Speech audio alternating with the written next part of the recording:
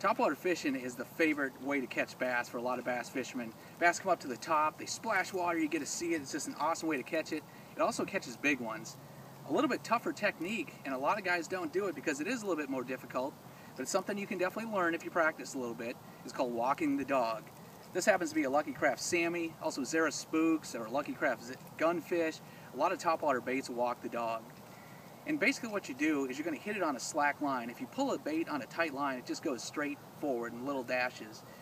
With baits like this, like the Sammy, when you hit it on a slack line, it's going to make a Z-type pattern. It's going to go back and forth, called walking the dog. So you get the topwater bait, and you get a cranking rod or something with a little bit of a tip. This happens to be a Dobbins 704 crankbait rod. You need a little bit of tip so you can get that walk out of your bait.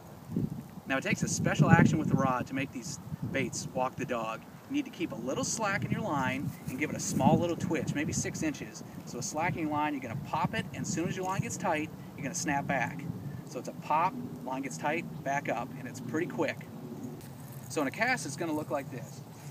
Cast it out, rods it down, give it a little snap, snap, snap, snap, snap. As soon as my rod chops down, that line gets tight, I pop it back up again.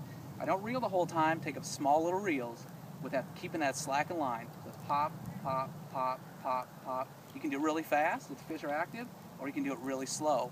It's easier to learn at the beginning doing it a little bit slower. So just a pop, pop, pop, pop, pop. Now let's put it in the water and see what it actually looks like.